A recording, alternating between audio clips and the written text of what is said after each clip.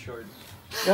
Yours mahaba yung sa'yo. Talaga ba? Husan mahaba yung answer ko. The pressure ayaw lang mapunta sa kanya yung... ayaw lang yung mas ma-pressure pa.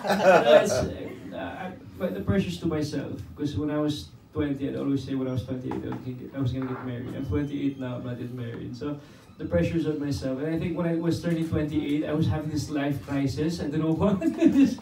But I felt like I was getting so old. I was like, oh my God, what's happening to me? But I think it's all over. Yeah, parang ganun. But I think you shouldn't get pressured, and you shouldn't let the pressure affect your next decision or whatever decision that is. If things happen in the future for you, they're good for you, diba? Shaina, what can you say? Please answer, bro. Tignan mo na ilagay na talaga niya sa akin. Galing ka talaga eh. Hindi na lang. No, kasi nasagot ko to, tinanong din sa akin ni Bianca Gonzalez to. I remember. Meron siyang, ayun, paano ba to?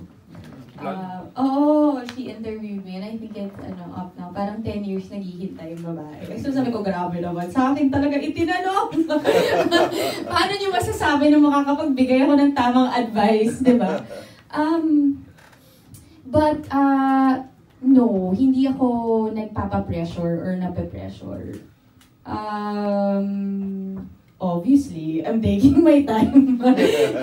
hindi po ako nagpapa-pressure because, gaya nung sabi ko, I think when you're single, you're in a good place because you can spend your time with your family, spend your time with your friends, and lahat it will be about you. And siguro, nanggagaling ako dahil I've portrayed mommy roles. And yung pagiging selfless ng isang mom, or when you already have a family, or when you already have a partner, you tend to forget yourself. You tend to forget even your friends, your world, diba? When you're in love. So I like the fact na we're all taking time. Siyempre natin mga safe. Ayan yung sample. Oh my God! Tita Kate! Totoo po. Kasi ibang klaseng responsibility na yun. So habang wala ka pang partner and habang wala ka pang kid, then use that time for your personal development, diba? And again, lumaki naman na ako sa harapan ninyong lahat.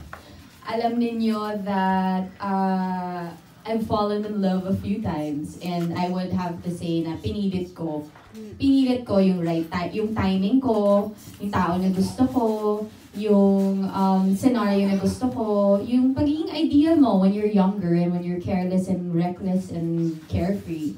But then now that siguro naman medyo natututo na po ako, hands off na ako, kumbaga. If that person really is for me, then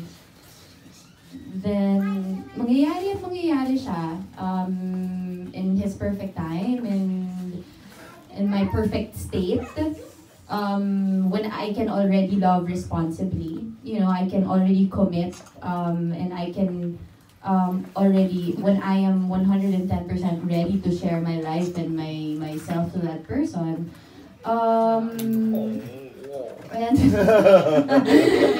and habang hindi pa, well, maybe that is your answer, diba? Maybe that person really isn't for you, and that's it. That's the truth. Kaya hindi mo dapat. I think love shouldn't be so hard.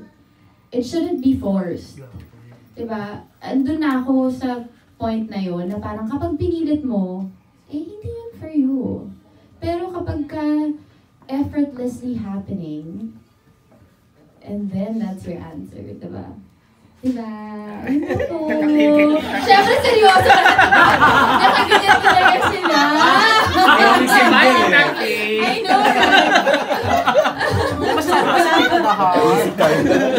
Hindi, yun po. Kaya hindi ako nagpapa-pressure. Dadating at sa lahat ng mga online ngayon, dadating din. Agree.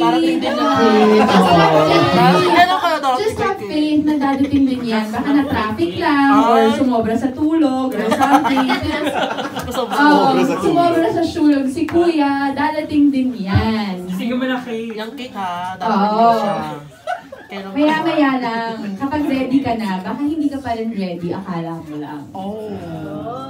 Okay?